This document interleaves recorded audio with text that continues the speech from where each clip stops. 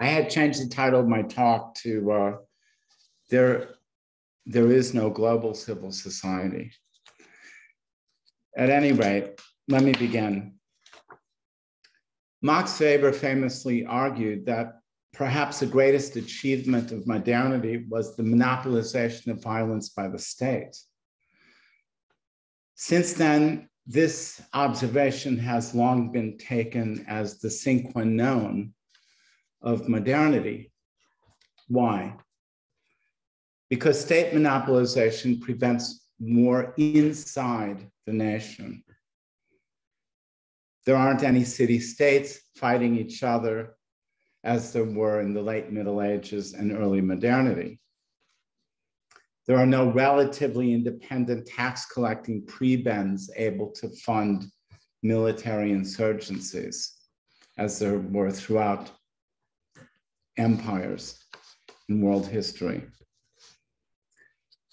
Yet, no matter how accurate in itself, this dictum about modernity has camouflaged, made theoretically invisible to modern sociology, two vastly significant social and theoretical facts of modern life.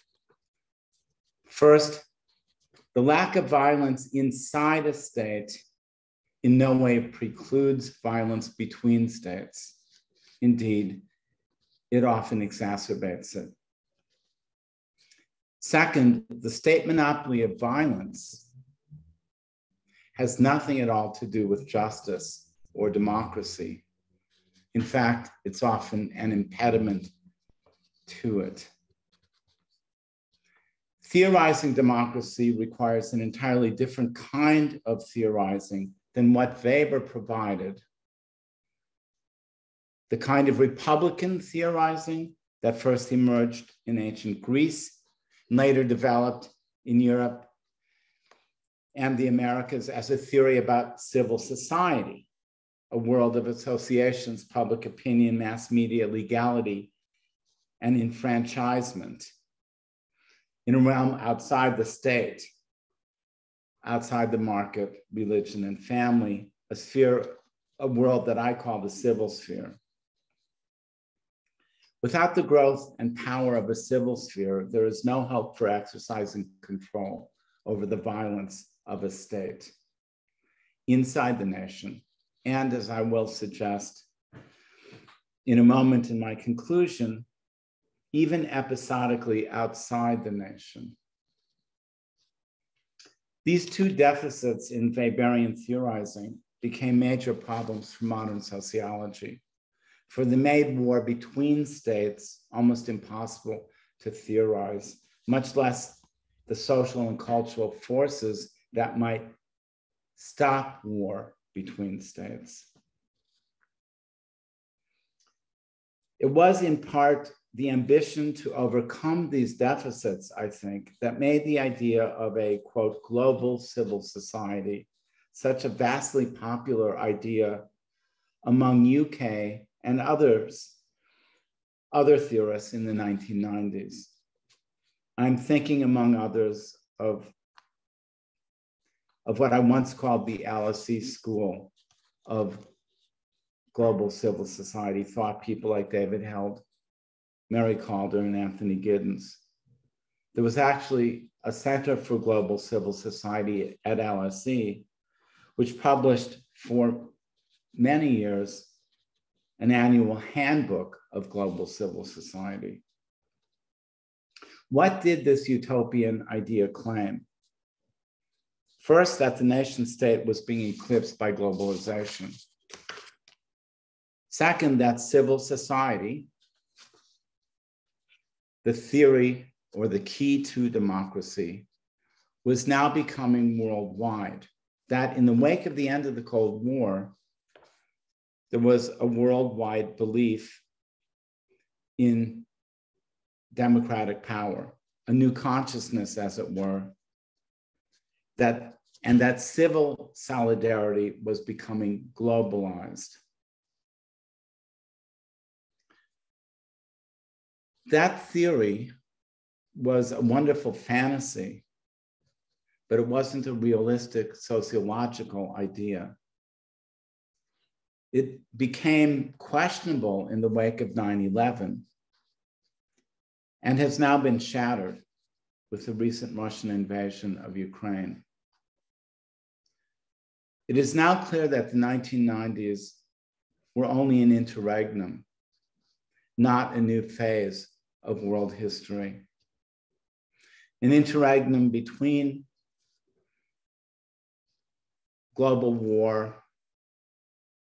between the renewal of global wars and anti-democratic, anti-civil society forms of social organization. There had been the defeat of one great worldwide bloc, an anti-democratic one, by another, a Western one. But after catching its breath, new blocs arose and are arising. New wars began and are beginning. New forms of anti-democratic social organization are flourishing. The present war against Ukraine, which endangers Europe, is a product of the state's monopolization of violence, which guaranteed that war would be a standard and debilitating feature of modernity. For there is no monopoly of violence on a global level. Nothing to guarantee non-violence within the global system considered as a whole. Does this mean that civil sphere theory is irrelevant to the issue of war? No. Because I think that civil sphere theory conceptualizes how such wars can be stopped via internal mobilization and dissent against the state itself, which can manifest itself only via relatively independent communicative and regulative institutions. For example, the way that the French were able to mobilize against their late imperial wars in Vietnam, for example, or the way Americans were able to mobilize against their nation's wars in Vietnam and Iraq. This is obviously what is lacking inside Russia today, as it was in Nazi Germany, which is what makes this war perhaps even more ominous than the American and the French. It's also what makes the emergence of militarism in China so worrying. For in China, the CCP has squashed the civil sphere. If China ever does engage in global war, there will be little inside of that country to bring it to a close. Thank you.